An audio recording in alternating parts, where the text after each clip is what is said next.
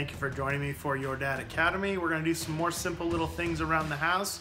So this time what we're going to do is we're going to take a hibiscus flower from one of the bushes outside. Any flower will do.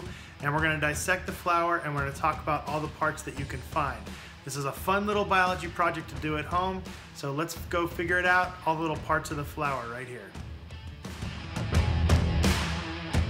This is Your Dad Academy, where we put together a whole bunch of different science activities for you and your kiddos. Please like and subscribe so I can put some more of these together for us. Here's a quick supply list for you. Just get any old flower that you can find in your front yard, some paper plates, and some scissors. Your fingers will do just fine. And as always, if you do not have any of these supplies, you can get them from my links below. They help support the channel.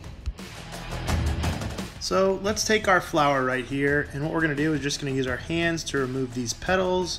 Your flower might fall apart a little bit right here. That's okay. And nope, there it goes. So we're going to put this ovary down and remove all the petals, and now you're just left with the female and the male parts of the plant. So these yellow parts, those are the anthers, which I affectionately call the manther, the male part of the flower, which makes the pollen. That's what all this yellow stuff is. And so I'm putting it on the female part at the top of that little style right there.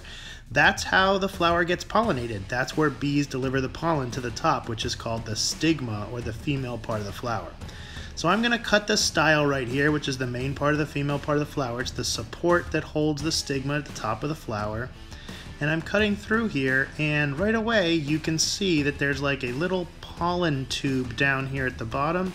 That's extended all the way from the top. It delivers the pollen to the ovary, to the eggs inside the bottom of the ovary.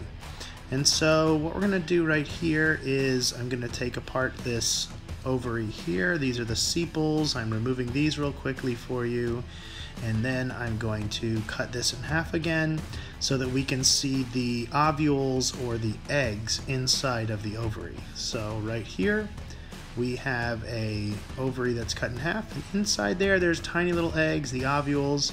And so the pollen tube, it would grow down right here, down the style, and it would go into this little tube. That tube has grown all the way down, and it would deliver it right into the ovary right here, and that's how that ovule, that's how that egg gets fertilized, when the pollen grows all the way down and delivers the male gamete to the egg.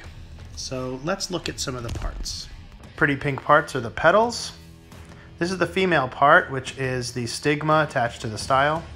The male part is the anther and the filament. This is where the pollen is made. Then this is the ovary with the ovule eggs inside. And these are the sepals, which protect the ovary. So here are all the parts labeled for you. And the next thing we're going to do is we're going to move some of these graphics out of the way. And I just want to show you what the other name is for all of the female parts. Get this out of the way here. And so the stigma and style are part of the pistil. These are all the female parts here. And the stamen, it stays a man, is the anther and the pollen.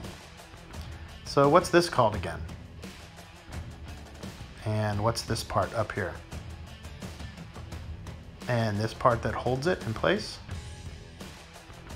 And this part that makes the pollen, what's that called? And this is the structure that holds them up there. And what's that again? Hint, that's where the eggs are. And what are these called? Okay, the answers are coming real soon, so if you want to pause the video for a second, the answers are coming up. 3, 2, 1, now. So check your answers. Were you right? You probably did a pretty good job. If not, rewind the video, try again, see if you can do better. I hope you enjoyed that. That's the end of my flower dissection video. And I really just want you to go out in your yard, grab a flower, and try to do it on your own. Please like and subscribe. Also, check out the description for some of the other links to my other videos. And if you buy any of the other things that are listed down there, it helps to support the channel. Go on out, have fun, and keep science awesome.